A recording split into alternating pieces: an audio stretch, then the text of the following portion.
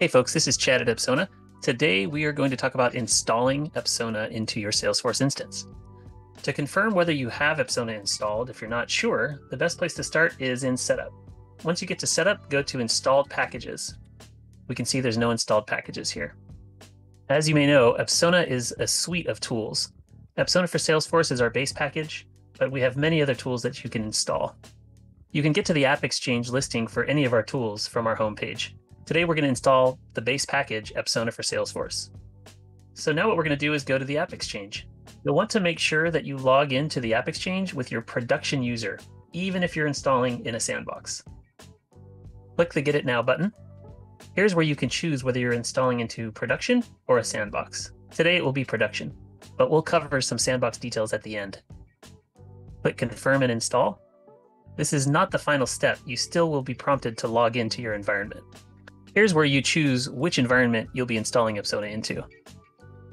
At this point, you'll choose whether you install Apsona only for admins, or all users, or for a certain subset of profiles. It's generally safe to install Apsona for all users because Apsona controls access to its tools through license management. By installing for all users, Apsona will set all of the right settings on all of the profiles, so that once you give access through license management, the user will have access to all of the right things. You're welcome to install only for admins if you want to test things out first, but you may have to manually change some of the settings in profiles or permission sets so that other users can see Apsona. I'll cover a little bit more of this in detail later. Today, we're going to install for all users. Great, now we can see that Apsona for Salesforce is in our installed packages list. Let's go to Manage Licenses. Here is where you'll choose which users get access to Apsona. I can see that I have 3 licenses available, and I'm currently using one of those licenses. You can add or remove users just as you would for any other app. You should be able to find Apsona as a tab once you've installed. The first time Apsona loads, it will create a cache in your browser, so it may take a little longer. Congratulations, you've installed Apsona. Check out our license assignment playlist on YouTube for more details about assigning licenses to your users. And if you're ready to learn how to use the Apsona tools, check out our Quick Start playlist, where we provide step-by-step instructions on how to use each of our tools. We'll be regularly adding content to this playlist, so make sure to subscribe to our channel to receive notifications. You're welcome to stop the video or continue to listen as I describe further how to configure Apsona for your users. Apsona is accessed through a single tab in your Salesforce instance. Almost all of Apsona's tools can be accessed from within this tab. You may be familiar with Salesforce's structure that controls access to objects and fields. Profiles and permission sets set the foundation of user access. Organization-wide defaults, role hierarchy, sharing rules, and manual sharing open up access to objects for users. What's important to know about Apsona is that Apsona will never give more access than Salesforce does. In Apsona, access is controlled through configurations. It's important to have one Apsona configuration per user profile for any users accessing Apsona. It's important to add custom objects to these configurations so that users get access to the right objects. And as mentioned, Salesforce permissions are always respected. For more information about Apsona setup, this link will be in the description.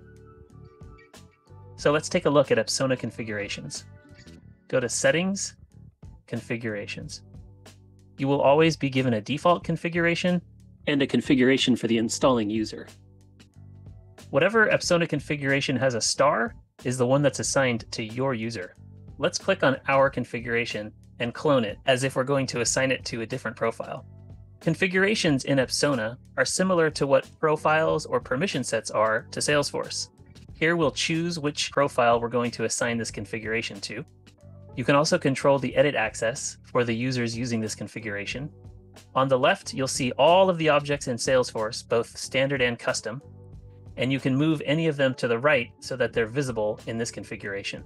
It's almost certain that you'll need to take a one-time effort to find all of your important custom and manage package objects and add them to your configurations. Once you've set your object access, click Next. Here you can decide to restrict access at a field level per object. Lastly, you can decide which objects show up on the menu bar in Apsona. Any objects you add to this list will show up along the top of your menu bar. All of the rest of the visible objects will be behind the More menu. Once you save this configuration, it'll be available for users with that profile. If you later assign licenses to new users, make sure that you've created an Apsona configuration for them. Another important place to look when setting up Apsona is Settings, Manage Licenses. This screen tells you some important information about your Apsona package and the users using it. The first screen shows which tools you've installed and their expiration dates. It also tells you how many licenses of each you've purchased. Apsona comes free for 30 days with 3 licenses for its core tools. This is also an easy place to grab your org ID if Apsona support ever requests it. The second tab shows the primary contact for Apsona. This is the user who will get important emails and invoices regarding Apsona. The third tab shows the users that are assigned Apsona licenses. Here you can control access to certain tools like our Charts and Dashboards tool and our Document and Email Merge tool.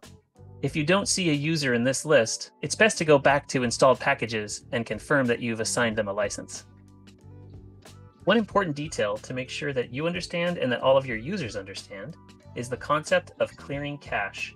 Apsona is a browser-based tool, and it uses a browser cache to store the back-end settings that control your users' access to objects and fields. If you make any changes in Salesforce, it's important for you and all of your users to clear cache. Clearing cache is unique to every user, browser, and computer, so you cannot clear cache on behalf of someone else. For any user to clear cache, they can go to the Apsona tab, Settings, and Clear Cache. They can check both boxes and hit Proceed. Clearing cache is often the solution to error messages and object and field access, so it's always a good first step whenever anyone encounters an issue. Now let's talk a little bit about sandboxes. The most important thing to remember when installing Apsona in a sandbox is to make sure that all of the users who will be using Apsona are created in the sandbox before you install Apsona. Users who are added after the Apsona installation occurs may not have access to Apsona, and you might be forced to either reinstall Apsona or to refresh the sandbox.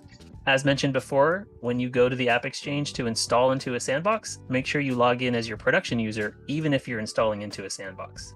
Once Apsona is installed into a sandbox, the Manage License features are disabled. This is part of Salesforce's license management system. Here I am in a sandbox looking at the installed packages page. You'll see that there's no Manage License link as there is in production.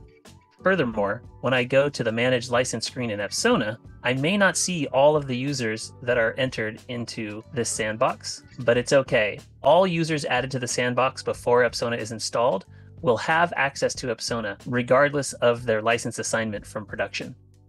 And one of the greatest things about Apsona is that all Apsona packages are free forever in sandboxes. We want you to have the freedom to test all of the features of Apsona in a sandbox, so we make it available to everyone forever.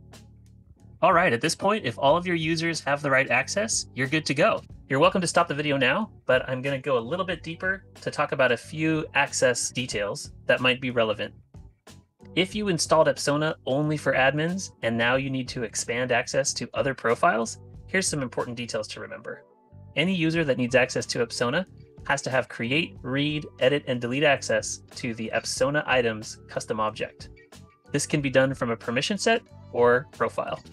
Users also need to have access to the Apsona for Salesforce Visualforce page. And users need to have access to the Apsona tab.